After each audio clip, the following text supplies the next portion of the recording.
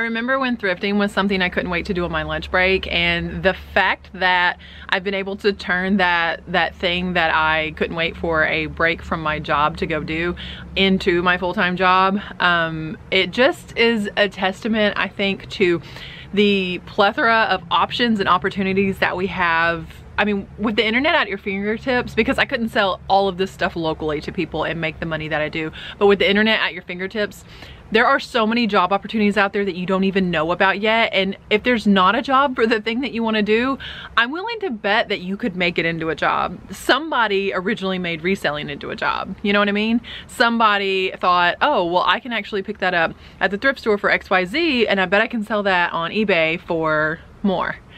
And because they thought of that, here we are today. I want to talk to you guys for a minute about just the freedom of financial and really the time freedom that reselling has afforded me that I'll never get back. Like, money is something you can get back. A lot of people talk about financial freedom, and I will tell anyone that will listen, my numbers may shock you as a full-time reseller, because my family and I live pretty daggum inexpensively, and because of that, we're able to have financial freedom with numbers that may be a lot smaller than what you would anticipate, just because we don't spend a whole lot of extra money. Money is something you can get back. It is, but your time is not.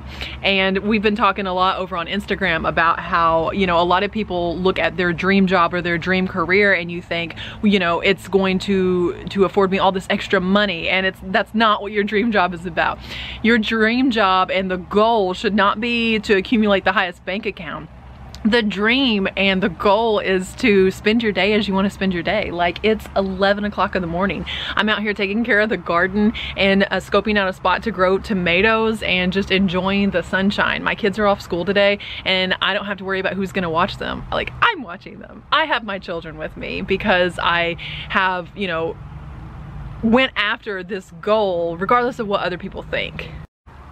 That's another thing that I feel like I'd be remiss if I didn't speak to, the fear that a lot of people have that, you know, well, what will my full-time friends, you know, in their full-time jobs, what will they think if I try to pursue something like this? And I just want to encourage you beyond that, because don't worry, like, that chatter about what you're doing isn't a real job, you don't even have to hear that most of the time, especially from 9 to 5. Honestly, I say that pretty tongue-in-cheek. To be honest with you, I just wish everyone would seek out whatever it is that motivates them to work from home, to be their own boss, to clock into their own dream, and to seek out the freedom that you can have in your finances and your time.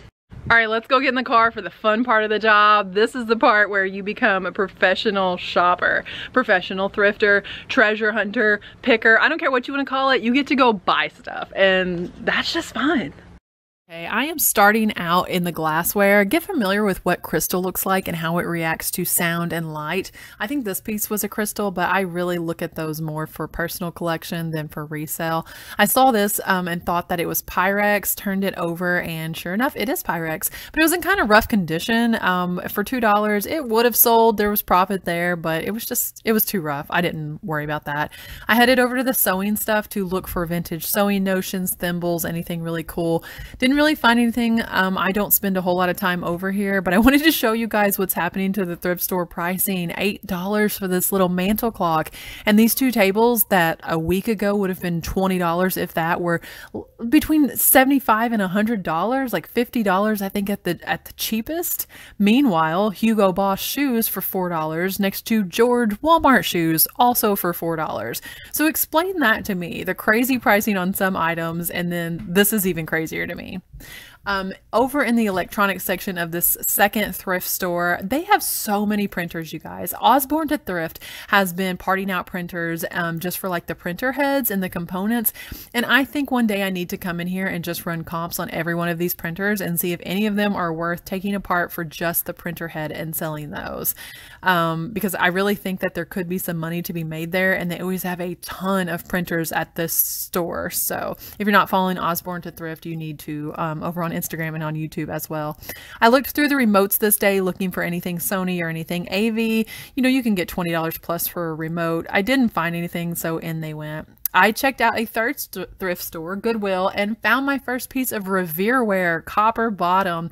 This is beautiful.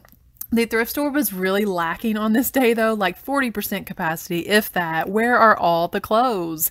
But just like that, I look hard enough and find this Screen Stars Best Made in the USA single stitch 1988 vintage Cardinals t-shirt. You guys, it is $4, not even marked up in my cart. You go. I found this New York Film Academy shirt, and that's, interestingly enough, the school I was convinced I would go to when I was in high school, so I had to stop and pay homage to that one. YouTube, you know I thought about this shirt. It was yellow tag, which made it half off. I could have got this for $2. Ultimately, I left it behind, but maybe I should get a t-shirt that's just YouTube. Looking through the women's skirts, and then something catches my eye. Just, you can see the quality from here. And this is DKNY. You will see more about this skirt in the haul at the end of this video, so stay tuned for that. I decided to look through the women's jackets because the cooler weather is really coming to a halt here, so I feel like now would be the time to pick something up because people aren't shopping for themselves here. So I'm looking for vintage, looking for luxury. This jacket was pretty cool. Ultimately didn't end up getting it, but I thought it was pretty neat. It just had a neat colorway to it. I'm wondering what this white windbreaker was, and I hope I didn't pass up something good there, but I think it was like St. John's Bay or something. I did not find a jacket cool enough to pick it up. Goodwill is always overpriced on their coats, which is, again, interesting. I am laying awake at night thinking about these though. Why did I not buy these? I think these frames were, I think it says $6 a piece. And I didn't want the picture. I wanted the frame, and then I turned it over and it said made in China. And I thought, it's just this mass produced thing, but I could have used these in our bathroom that we're renovating, painted like king and queen, and put maybe a coat hook for our towels in each one. Why didn't I get these? I also found these cool cross stitch, a geranium and a caladium. I don't know if I'm pronouncing that right. Mary Jane, MJ, made these in 1983 for someone for Christmas, and these would have went well on Poshmark, but I did leave them there. I had a pretty successful day thrifting. Most of this comes from the thrift footage that you just watched, but some of it is kind of like a spillover from my last video where I had that thrift challenge. If you haven't watched that, definitely go check that out, but I picked up some things that weren't in the challenge, and I am going to show you those things today. All right, without further ado, let's get straight into it. The first item that I want to show you, you saw that like the thrift store prices around here are getting a little crazy. And when I saw these for $4 and then right beside them a pair of George, which is Walmart brand shoes for $4. These are Boss by Hugo Boss. $4 for these shoes, you guys. I mean, they can go for hundreds of dollars new. And I hope to get, I don't know, somewhere between maybe 60 and 100 for these. I haven't officially pulled up comps, but the type of keywords that you would want to use, hopefully you can see that there's a bit of a wingtip there on these. I would use, I don't know that it's a chukka boot, but you could use ankle boot or you know, terms like that, leather obviously. These are great boots. I cannot believe that the thrift store had them for $4 right beside a busted pair of men's Walmart shoes for $4. It just goes to show you, sometimes they know what they have, but sometimes they have no idea. And then other times they think they know what they have and they price it really high, and it's not worth that at all. So even if your thrift store prices are high, I promise you, you can still make money doing this. Okay, I picked up a couple Beachbody DVDs. I don't know if I may check these out on my own because my husband and I do enjoy circuit training to different videos and being able to weight train. And this one definitely looks like it has weights involved, but these Beachbody, I will comp them out. I paid $1 a piece for these at the Teen Challenge thrift store. Can you sell Beachbody on eBay? Next item that I have is this gorgeous Whiting & Davis bag. Not really sure whether or not this is going to go up for sale. Don't know if the camera's picking it up, but this is actually a very pale blue. So this is called Metal Mesh, and the company to look for with Metal Mesh is Whiting & Davis. And I love Whiting & Davis. You guys have seen me pick it up and thrift it before. I just think it is phenomenal. I paid, I think, $3.50 for this purse. I will pay that every day for this purse. This is beautiful. It is missing a little piece with Metal Mesh. You want to look it over and see if they're missing any little squares, but I love this bag. I think it is so beautiful, and it's gonna be hard not to keep this. This may be one of those items that I put up for sale for the right price, right? Am I right? Do you guys do that? You put up some things for sale that maybe you want to keep, but you're willing to sell it if the price is right. All right, if you guys hear my son in the background, another beautiful perk of working from home on the days that the kids don't have school during summer vacation, you have some really cute little coworkers. I picked up a couple of cool vintage games. Well, it's a game and a toy. This is called Quasi Quilt. Oh my gosh, I can't say that out loud right now. Quasi Quilt. If you said it out loud, then like this video. Quasi Quilt is a haiku puzzle, and it has all of these, I don't know, these little plastic forms that you try to fit in, I guess, to the puzzle form. I paid $2 for this, and it looked like it was going around $30 on eBay, so I like to save vintage games, and I picked that up. My oldest son, who is 14, loves to skate. He loves to skateboard. He loves to ride a scooter, and he thinks these are so cool. This is like, I don't want to say like Heelys. These attach to your existing shoes. I'll show you here on the back. So these work for a child size all the way up to like a men's size 10 or 11, and you can supposedly skate around town with these and fit them in your pocket when you're not using them. These are brand new, and they were $3.50, and they look to be selling on eBay also around $30. So my general rule of thumb is that if I can make 10 times my money, I'm very happy with that. That's where I try to pick up. If you're just getting into reselling, I would say set yourself a budget per item. I try to not pick up anything over $5 when I first started. I stick pretty well to that today, but I will spend a little bit more for an item that's going to be either a very quick sale or net me quite a bit of money. So set yourself a budget and stick to it. I found another reseller in my area, and I could tell she was a reseller by the look in her eyes, and I was going to try to show you guys me picking this up, and I put it back on the shelf so I could like zoom in like, aha, I found it. And no, she was headed my direction, and I snatched it right back off the shelf. This is a Burberry dust bag, and Goodwill had this for $3, you guys. So I think I'm going to sell this. The problem, I almost didn't get it because this is white, and every one of them that I found, the drawstring was black. So I want to make sure that this is authentic before I sell it, but it is a flannel Burberry dust bag. You might be surprised to see how much dust bags go for. They had a Coach one, it was also $3. I have some Coach dust bags that I haven't even listed, and like I say, this being Burberry, I don't own really any Burberry myself, and it's just a dust bag, so I don't know. I may consider keeping it, and I may just list it. I'll probably just end up listing this. Okay, you saw in one of the videos where I was looking at handkerchiefs, and I put the handkerchief back down because it said Made in China Hobby Lobby, and then guys, it was right underneath it. The handkerchief right underneath it were the Made in America ones that I'm looking for. So this is what you're looking for on handkerchiefs. Normally you are looking for the brand Fast Color. This is Color Fast, made in the USA. It has the RN number, and it's 100% cotton. So just the fact that it's a vintage handkerchief, this was 50 cents. And then right underneath it was the Paris brand, which is another brand that you want to look for. All cotton, Color Fast, made in the USA. This one is of imported fabric, but another good vintage handkerchief. Okay, and then I go to Goodwill, and what do I find? 2 more vintage handkerchiefs, and these are the Paris brand also.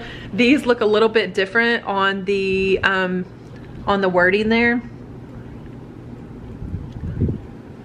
So I have 4 now vintage handkerchiefs, and guys, they go for around $10 a piece. So 50 cents a piece, $2 pickup that I'll be able to get at least 40 bucks for.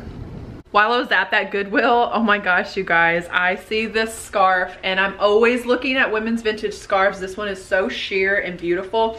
And I'm always looking for the signature, the name. And this one had a little name down here, Diane von Furstenberg. And I'm just now actually seeing that there's a tag. I didn't even see that. It says for Bar and Beards Inc. So it's Diane von Furstenberg for, it's all silk, made in Japan. This is a beautiful, beautiful little scarf. I have not comped this out yet, but it was, let's see, Goodwill wanted $1 for it. So yes, absolutely, take my money.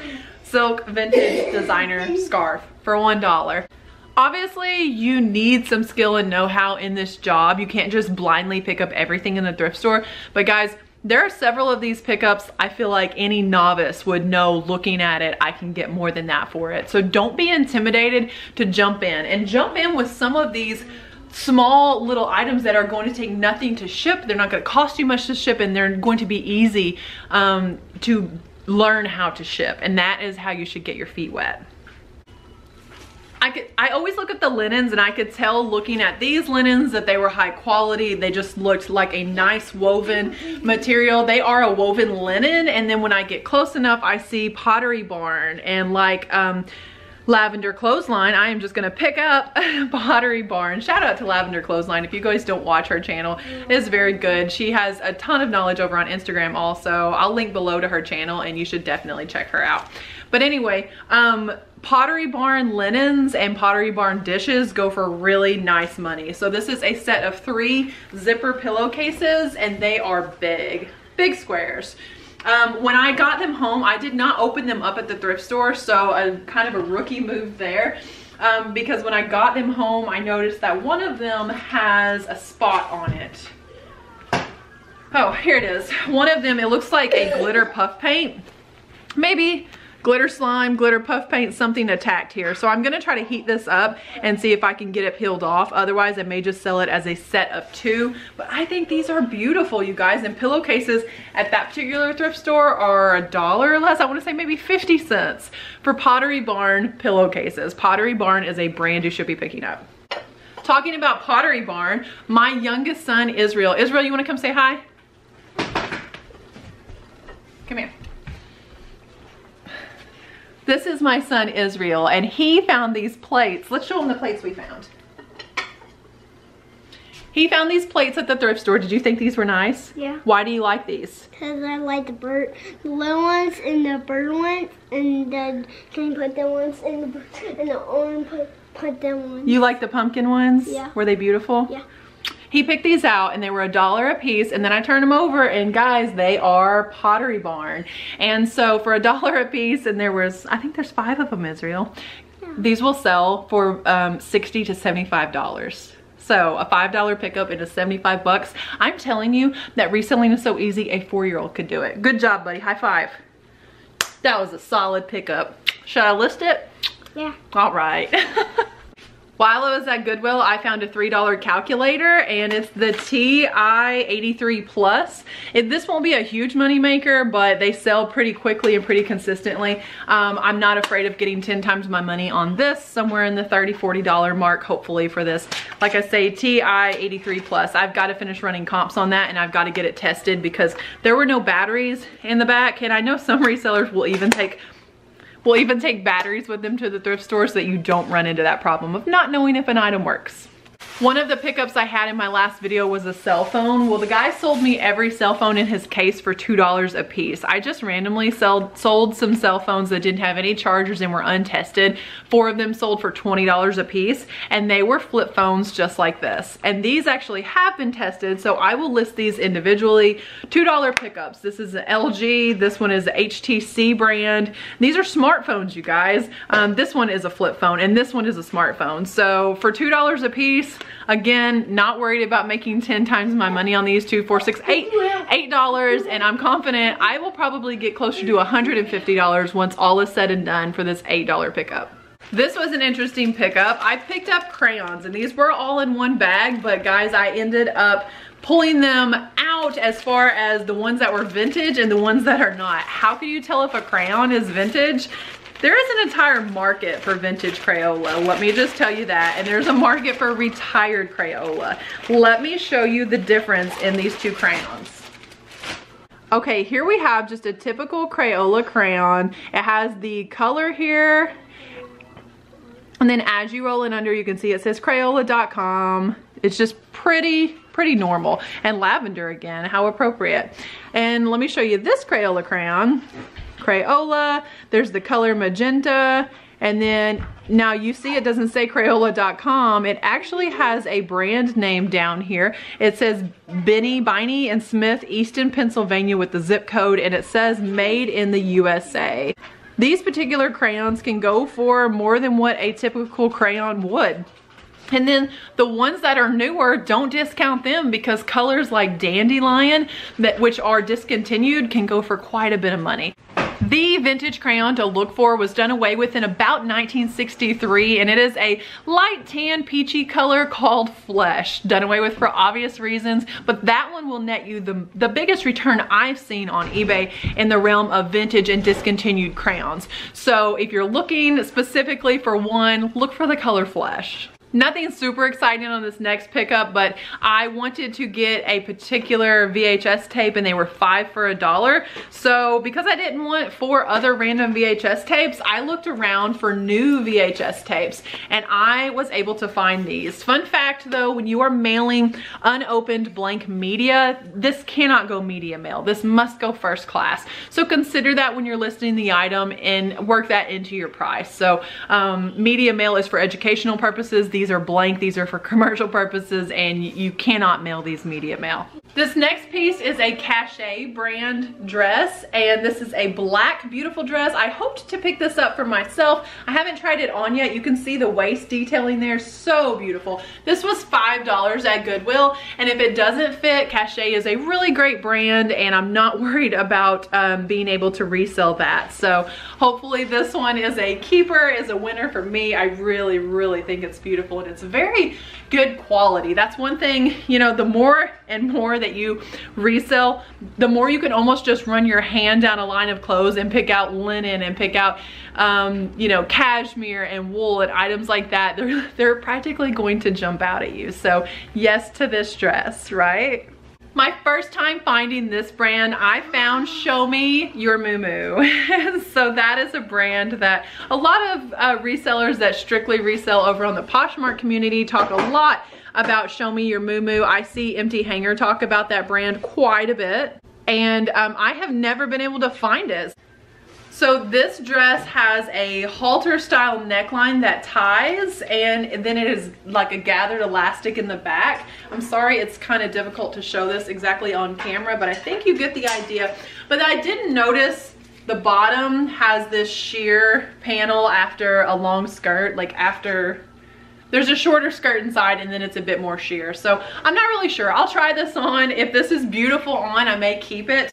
While I'm still in this crazy priced Goodwill, because they raised their prices big time and they got these new tags, but they had things priced, like this dusty old Roomba vacuum was $50. You guys, it was so scratched and dusty. It looked like, I mean, someone wanted it out of their life is why they brought it up to Goodwill, and Goodwill had the nerve to ask $50 for it. At that same place, I found a $4 DKNY skirt. So let me see the best way that I can show you the details on this skirt. Okay, there we are, there we are. Beautiful wrap design here. This skirt is gorgeous. If this was my size, again, I'd be keeping it. It's just a problem with reselling. You pick up so many cool clothes and you have an ever revolving closet. Here is the DKNY label. This is super high quality, $4 you guys. I have not ran comps on this one yet. I'm thinking 10 times my money isn't really going to be an issue, but if not, I mean, it was cheap enough at $4, you know, even if I end up 30 or something around there, I think it would be good. But I think at DKNY, it's gonna sell for a lot more than that. You guys saw me in the men's t-shirt selection, and this thrift store, this Goodwill this day, was probably 40% capacity. And even amongst all of that, I have proof that I must be the only reseller some days in some of these stores. I see this vintage Cardinals baseball tee, and you saw me look at it as soon as I saw it in the thrift store. It is a Big Star, or Screen Stars best logo, which is really, really good. Made in the USA, size large, so that's good for vintage. And then it does have the single stitch on the sleeve here, which, you know, just has that one single stitch versus a modern t-shirt. Let me show you what a modern shirt would look like. Would have 2 rows of stitching in that same spot, and the single stitching is actually more durable, but obviously the manufacturing costs are higher, and so they quit doing it like that. So it's just a single stitch on the side. Look at this Cardinals logo, you guys. This shirt is so dope. It is. This is from 1988. I was 3 years old, and this shirt is in gorgeous condition. Not a single thing wrong with it. I picked this up at Goodwill for $4. Thank you, Goodwill, for pricing that Roomba at $50 and vintage single stitch for $4. Just another example that they don't always know everything that they have, okay? This next item is a men's V-neck Levi shirt, and it has the red tab there on the pocket. This was a $4 pickup. I really like the look of it. I like the look of Levi, and I don't feel like that's a brand I ever have trouble selling. I bought this for me. Zion Rootswear is the brand. This is a 2X men's, and I'm probably gonna cut it off and make it a crop top. It is Johnny Cash, and I love Johnny Cash. I love Johnny Cash t-shirts. So yeah, I may cut this off and make it a really loose fitting crop top. This is cool, and I bought this for $2. This next pair of shoes, I was pretty excited when I saw them. I thought that they just looked really interesting, and you can tell that the leather was really good quality. So I wasn't familiar with this brand. I'm gonna butcher the name, so just bear with me. Giuseppe Zanotti design. And when I looked this up, let's see, Goodwill wanted $8 for them. And when I looked these up, new, they can go for anywhere between $200 and $400 depending on the style and the design, and these were selling for over $100 a pair over on eBay. So $8 absolutely all day long. If you're new to reselling, something looks interesting, something looks high quality, look it up. You don't have to know every single brand, you just have to be willing to look it up and do a little bit of research. This next item is a Modella breast pump bottle. I actually found 7 of these for 50 cents a piece in sterilized packaging. So I will probably lot these all up together and sell them for more than 10 times my money, at least 10 times my money, $35 to $40 for all 7 of them. I saw this little kettle, this little pot, and I saw that it says Paul Revere, and that caused me to look at the bottom and of course find that copper bottom, and it says Revereware. So this is a pretty popular brand over on eBay to resell. Revereware sells pretty decently. This, I should be able to get around $30 for this. I paid $3, so 10 times my money was definitely there on this pickup. So Revereware is one that you want to take a look at, and anything with a copper bottom. If you have one of these brand new, it can go for substantially more than this, but used about 30 bucks. I was excited to find these vintage used panties. I found these for 50 cents, I believe is what I paid. Yes, 50 cents for these Vanity Fair panties, and they are like a lace and pretty sheer, obviously. Comment below and let me know what you think I can end up getting for these. Vanity Fair. Now it does have, the gusset is 100% cotton. The rest of them, they are nylon and spandex, and made in the USA. Okay, there is the tag, made in the USA, and I'll just show you the Vanity Fair tag here. So if you are unfamiliar, Vanity Fair vintage lingerie does have a really good following, and anything nylon, sheer, the better. So yeah, I'm excited to see what my 50 cents can turn into on those, but that's a BOLO item for you. Speaking of being a full-time treasure hunter, I found actual gold, which is, it's always exciting when you find gold. And I will tell you, at thrift stores, it is 100% of the time worth looking at clasp on jewelry. Yes, you will get dirty looks for looking at clasp on jewelry because people will know that you're trying to find either gold or certain brands. And I always tell people though, that's not specifically what I'm looking for. Sometimes I'm looking for a mark that says like Mexico or West Germany, or I mean, it can be costume jewelry, something antique or vintage or designer, and still be worth quite a bit of money. So I'm just always interested in what the marks are. This is a tiny little tennis bracelet, definitely not long enough to be an anklet. The brand is Aurifin, which I believe is sold at Macy's, and this is 14 karat gold. The clasp is broken on this. I will weigh this. I may try to fix the clasp on this because it's just separated, but I will weigh this also in the photo. If you are selling gold, whether it is for scrap or there's nothing wrong with it, always weigh it because your buyer may be someone that wants the weight of the gold for scrap. So 14 karat gold, I paid $1 for this item. It is always worth looking up. I could not tell you the number of times that I find 14 karat, 24 karat, I find gold all the time. 3 more items to show you guys real quick. This one is a Matchbox car little ice cream truck. I just thought that this was super, super fun. Again, have not looked up comps on this yet. I'll tell you on the bottom, it says Hot Wheels Good Humor Truck, Mattel Inc. 1983. I just thought this was so cute. It has the appeal for Hot Wheels collectors. It has the appeal for advertising, good humor, ice cream truck. Like, there's multiple genres of people that this can appeal to. It is vintage, being 1983. So I picked this up and I probably paid $1/4 for this. I found 2 vintage Timex watches that I thought were very interesting, and I'll tell you why I thought each one of them was interesting. This first one, it has a very thick bezeled glass, and on the back it says Timex Sell, and somewhere on this watch I saw that it says Timex England. So it says Timex Electric also on the cover here. And then this one is a really neat women's Timex watch in gold tone. Neither of these are a precious metal. I may lot these up together. I paid $2 a piece, which I may have overspent on that because I don't know that I can get $20 a piece, but I did just sell a men's pretty rough condition vintage Timex for $20 with free shipping. So I may lot these up together and sell them somewhere in the 30s, and that'd be a pretty good return on my investment for $4 investment. Just thought that they were really neat watches. The last item I have to show you guys comes out of doing research on eBay. When I'm not looking up my own items, when I'm not running comps, when I just have a little bit of extra time to pour into researching what sells, let me tell you how I reverse engineer my reselling business to look up comps. I will look up, let's just say pillows. Let's say I want to know what are people spending on pillows over on eBay. I will type in pillows. I will go to sold, filter sold, and then I will sort that by highest to lowest. I want to know what is the most people are willing to spend on eBay on a pillow, and what do those pillows look like?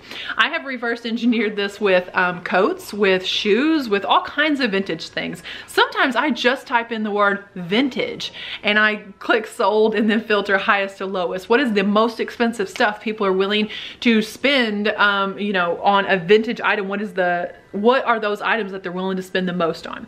Well, I have done that with vintage luggage because vintage luggage is plentiful in my area, and over and over again I find a brand that is Hartman. Obviously the top of the tier is always like the Louis Vuitton and vintage designer luggage, Louis Vuitton, Gucci, things like that. But then Hartman shows up in the several hundreds of dollars for these leather suitcases. And it's a brand that is always in my mind, and this week I finally found it. You guys saw a clip of me finding that for $4. Let me show you this suitcase.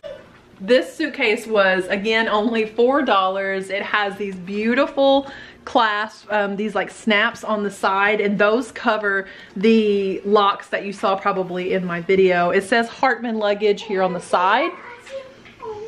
It is missing one of the little feet, one of the little brass feet, this one down here, and it's in semi-rough condition. You can tell from the handle here, this thing's been well loved, but one just like it, and I would consider rougher condition, sold for over $200. So $4 for this thing, absolutely. And I only knew about Hartman luggage and knew that it was something worth picking up from doing that research in my spare time. So suppose it's sunglasses. You want to know what are the brands that people buy in sunglasses, and not new sunglasses. You could click sunglasses, filter, sold, condition, used. What are the brands of used sunglasses that people want to spend the most money on?